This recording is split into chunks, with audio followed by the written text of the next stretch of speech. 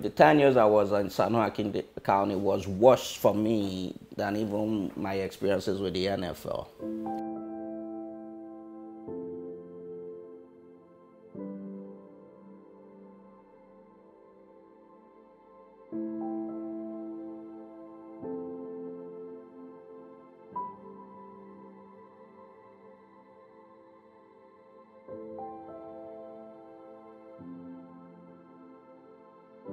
So what's so bad about what is occurring at our coroner's division is that we have the top law enforcement official in the county.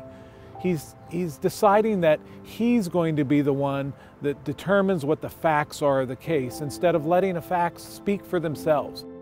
And this is the top law enforcement official in the county that has decided that he is not going to listen to a guy like Dr. Omalu, a guy who is world famous for his integrity, a guy who took on the NFL about concussions, and they came at him from every different direction to prove that he was not honest, and they couldn't do it. This is an honest guy who just finally said, hey, enough's enough. First and foremost, we are public servants. We're public servants. We're answerable to the people. We are not above the people. The people are not beneath us.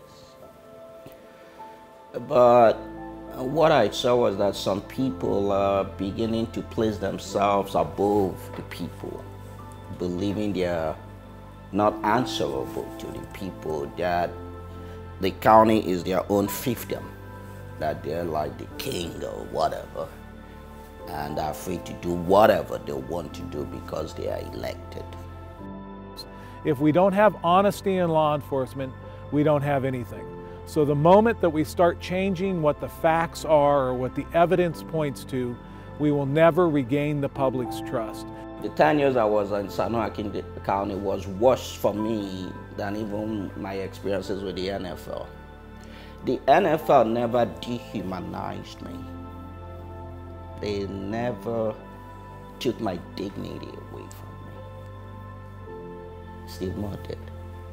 In law enforcement, we have to be honest, we have to be truthful, and I'm not going to allow you to lie to the citizens of San Joaquin County.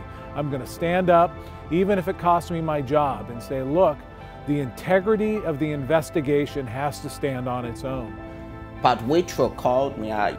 So he said he read what is going on, that you know what, having read my memos and Dr. Parsons' memos, that he thinks the officers should be separated, that there is an inherent conflict of interest,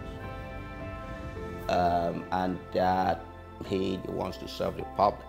That if he wins and he brings about change, would I be willing to come back in whatever capacity to continue serving the people of the county?